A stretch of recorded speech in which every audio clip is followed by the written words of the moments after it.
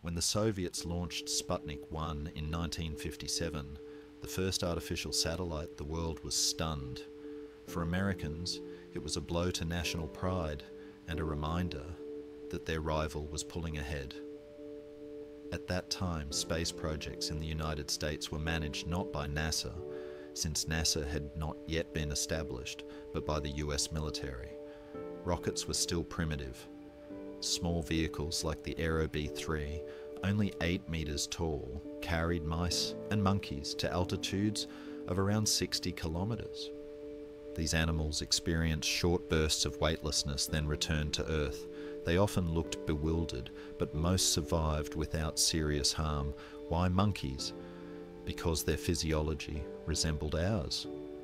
If a monkey could survive acceleration, weightlessness and re-entry, then perhaps a human could too.